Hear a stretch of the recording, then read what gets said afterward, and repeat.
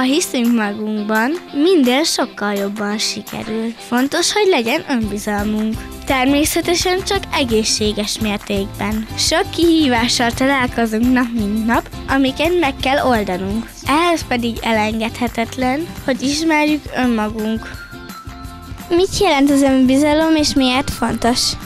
Szerintem az önbizalom az azt jelenti, hogy ha valamit félünk, hogy valahonnan félünk leugrani, akkor bízunk el önmagunkban, hogy nem fog semmi fájni, csak egy picit bízunk el magunkba.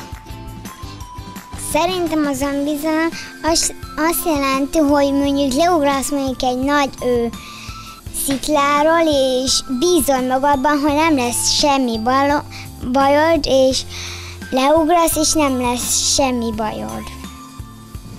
Szerintem azt jelenti az önbizalom, hogy amikor mondjuk dolgozatot írunk, akkor félünk, hogy nem fog jól sikerülni, de bízunk magunkban, és akkor jól fog sikerülni. Hogyha nincsen önbizalmunk, és mondjuk nincsenek ott a szüleink, hogy ők bíztassanak minket, akkor csak magunkra kell hagyatkoznunk.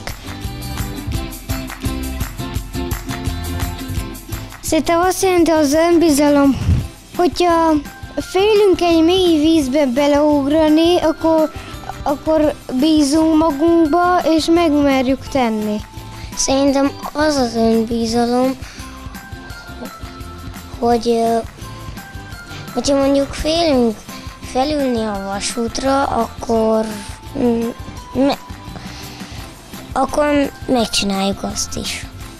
Szerintem az önbizalom az azt jelenti, hogy önmagunkban bízunk, és hogy amit eddig nem mertünk megtenni, azt mégis megtesszük.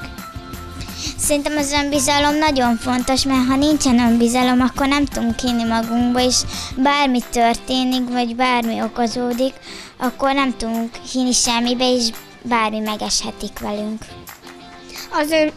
Az önbizalom az azt jelenti, hogy bízni kell önmagunkban, hiába valaki cserben hagyott minket, de bízni kell önmagunkban. Ha szeretnéd, hogy a te iskoládba is ellátogassak, jelentkezzetek a képernyőn látható e-mail címen.